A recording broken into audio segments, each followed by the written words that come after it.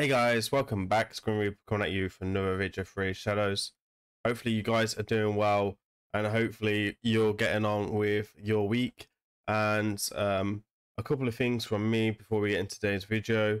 First of all, I want to hear from you guys. What do you think about the new fusion? Are you going to go for the new fusion? What is your personal intake about the fusion? What's your personal intake on the 5 new legendaries added to the game to do this new duo to do with Raidshadowlegends? So I kind of want to hear that, and I also want to hear your personal thoughts on the daily login as well. A quick one over my personal thoughts. The fusion, bit underwhelming. Great kit overall, but I'm really disappointed that there is no freeze in her kit, just because this would make her S tier for finite, in my opinion. And I think that she will need like quite a good team built around her, which is not really my cup of tea. Going on the login one, I don't really want to say much on the login. I like the look of his kit. I think his kit looks awesome as a great boss killer potentially. I haven't seen any evidence or any clips or anything really to do with the login champion on his multipliers, and that is what I'm waiting to see, is his multipliers. So that is going to be my quick intake for that. So let's get into today's video. I've been working a lot on Sun Devil lately, especially Sun Devil 25 teams, and I've released a couple of videos on Sun Devil 25 teams and what I feel or recommended. Now, I've done a lot of testing, I've done a lot of tries with Sun Devil teams, especially for 25, and I haven't posted every single team that I post I tried, because I'm just not happy with the results. I'm not happy with the consistency and stuff like that. So I don't want to bring you teams that are only 60%, 70% or 80% consistent. I'm looking for 99% consistent. I will add chapters below for today in case I'm chatting too much as normal, but I'll add chapters down below. Anyway, let's get into today's team. So yeah, as I said, I've been doing a lot of teams in Sun Devil. Today is not Sun Devil, this time is Shogun, Grove, Turn, and I've been looking at a new team, and we've built a team that is kind of free to play. And the reason why I say it's free to play, because it does have a void legendary that was a fusion. So we were working on this team this morning in stream, so a few of you would have seen this already. We do have one level 50, which is great. I spoke about this already. I'm going to do a couple of runs. We're going to see what we can kind of show you right now, but this is a really nice team. This is a little bit team that I invest in as well on my account, because at the moment it is 100%, which is what I like. And there's a couple of key things that I want to go over to make it 100%, because it's not easy to make 100%. So what we're seeing is quite good so far. And I've also pulled up some extra analytics from the How Hades optimizer to kind of see the team in action. This is where I found the team. And to see the consistency and stuff like that. This team did like 600 and something runs in this, and it was 100%. So I'm going to go ahead and just show you that, and we've literally just copied the builds and the masteries, etc. So let's go ahead, see the one as this is doing. Yeah, okay, so this is mine and Needle's conversation. As you can see, let's go like this, sorry.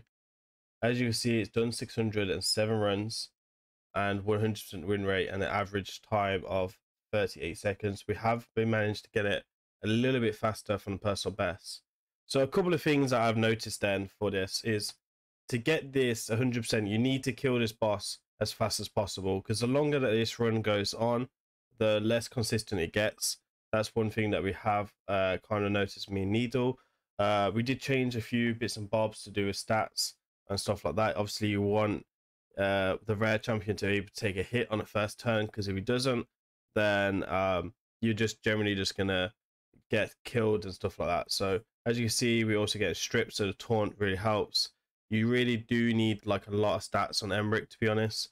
Emmerich is really stat hungry, and I'm gonna go show you his build in a second and another preset. So Ninja is like the MPV, and another thing that we've done as well to make this better is adding the a refresh on Ninja. We found out it was really, really key, and it did help speed up the team a little bit to do with RNG, and then made it more consistent as well.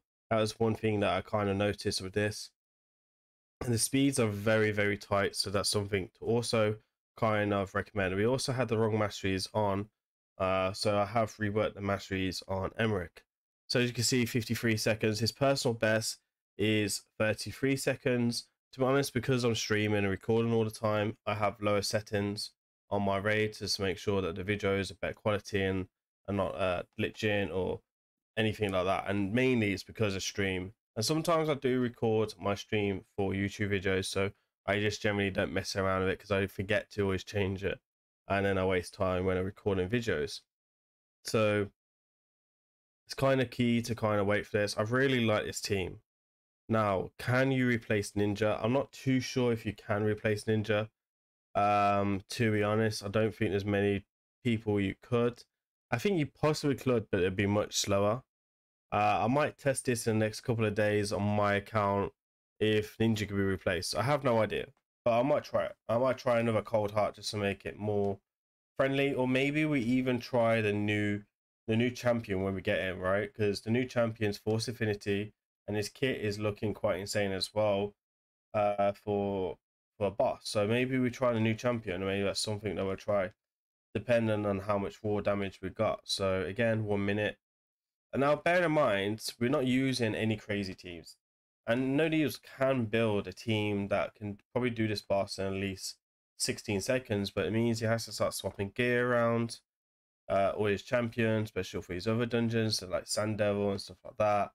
And it's probably not worth it, to be honest. Like, really, you want to keep your 3 gears down as much as possible. I only really tend to move gear around on my account for Hydra's sake, and even then it's only like Nightmare really that I'm swapping gear around, or like a Hex set or like a Provoke set really, because like I don't have much decent of it, and it's hard to get decent stuff of that, especially with Shogun and Sandel going on now. So it's kind of something to kind of really point out. You could probably say it's a little bit lazy for me as well, not to rework everything. As you can see here, we've done 3 runs. It's pretty consistent. I think that a toxic set could be quite cool in here as well, just maybe to get a bit faster. Brimstone level 5, if you could get it on Ninja, GG. Maybe you can get the Brimstone on Emmerich, maybe. But trying to get the accuracy on him would be a bit hard. I have a 4-star blessing, obviously from the champion training event when it was going live. All right, let me go ahead and show you the gear and the presets and stuff like that. So let's go ahead and just go in and show you the presets. I think we're gonna have to activate some energy here to see the presets, which is a bit of annoying. So let's go ahead and show you the presets. So you want to open up with Narhorn's A3. This will get stripped, but this comes into sync later on. I think it's also worth pointing out you need quite a few blessings. Off the top of my head, I'm not too sure, but if you could like at least get, as you can see, we've got like what, 8, 11, 12 blessings. I think you could probably get another one in Emmerich. You do want to get that cooldown, which is possible. So yeah, we're opening with an A1 here, and then we're going to open with Godseekers with a 3 there. And most likely, if you were struggling, maybe you change this a little bit and you turn this off, and then you go with the 4 hitter, especially if you have a good blessing. Now it is worth noting as well, Phantom Touch does count as a hit for the counter, I believe. We do have a 3 here, and then Emmerich Trunkart, which is the most important one. So Emmerich and Painkeeper's masteries need to be good. If you take anything like Cycle of Magic, which is what we did, the inconsistency will show, because he will get his taunt ability back too early, and then he'll pull it up, and then you will fail the run. So that's something to kind of bear in note there.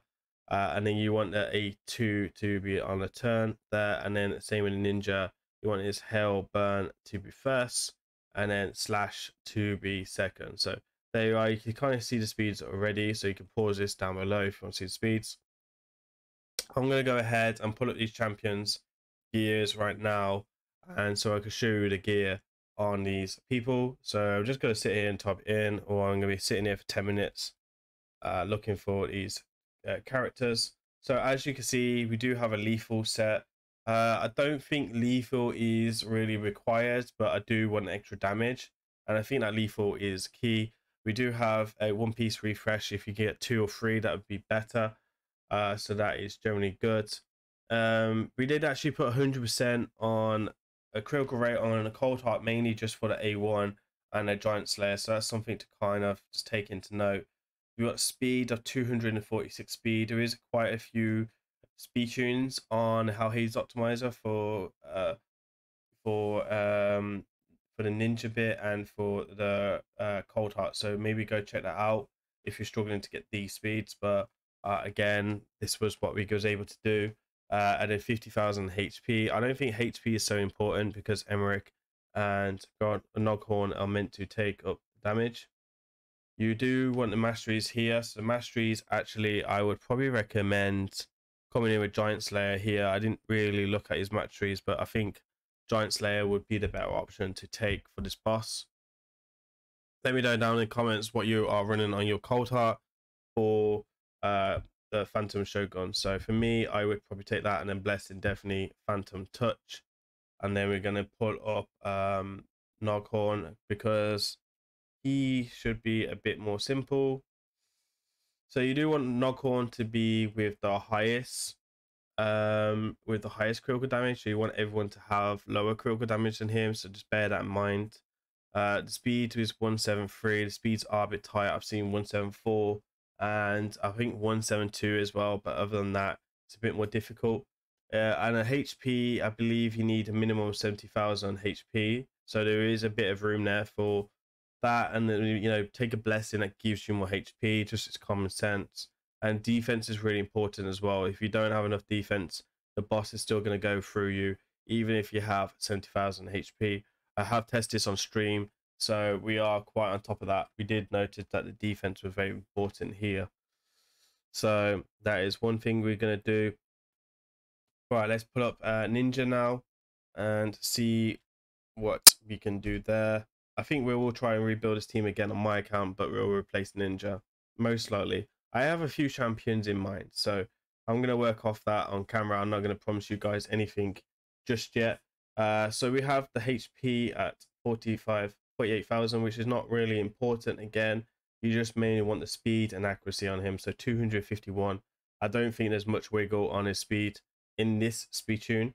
And then 600 accuracy. Make sure you got that accuracy. We have a 2-piece refresh, and this was what helped to get a bit faster, 33 seconds, when he's proccing his RNG for his A2. So that's worth one note to take a note of there. So as you can tell, Noghorn had no masteries. Let's go into the masteries here quickly before I go ahead. Eagle Eye tier 6, pretty simple. Normal masteries that you'll take for Sand Devil 24 or 25. Then we're going to go ahead and look at his Painkeeper, who is only impressive level 50. We have thought about upgrading her maybe to get the War Master, but right now I don't think it's really needed. Reaction is not needed on this, by the way. I just took it because it had the stats I was looking for. So the speed is 218 to 220. So that's something to really pay on. I think you could go to 221, but that's about it. Just be careful and bear in mind, if you're taking Law of Steel as well, do not take Cycle of Magic. Do not take any Turn Need to Masteries. You don't want any problems in your runs. Defense wasn't really needed, but we do have the HP 57,700. I think you can get a minimum of 55,000. You do want the heals to come through on her. We did find that quite consistent. Again, no masteries, which is a bonus. It's less resources for you guys and less work for you guys as well. And then we're going to go and take a look at the start of the show and the champion that really is needed for this comp. This is going to be a interesting one. So we have 126,000 HP. We have got 2,600 defense and 271 speed. Now, I think the speed can go down to 270 or 272. Again, the speeds are very tight on him. The defense needs to be a minimum of 2,600, really. When we just have a lower, it's being inconsistent and stuff like that. and the minimum HP requirement, as I've seen so far, was 121. I have done testing on 110 and 115, and a team kept falling apart. It wasn't consistent. It wasn't 100%.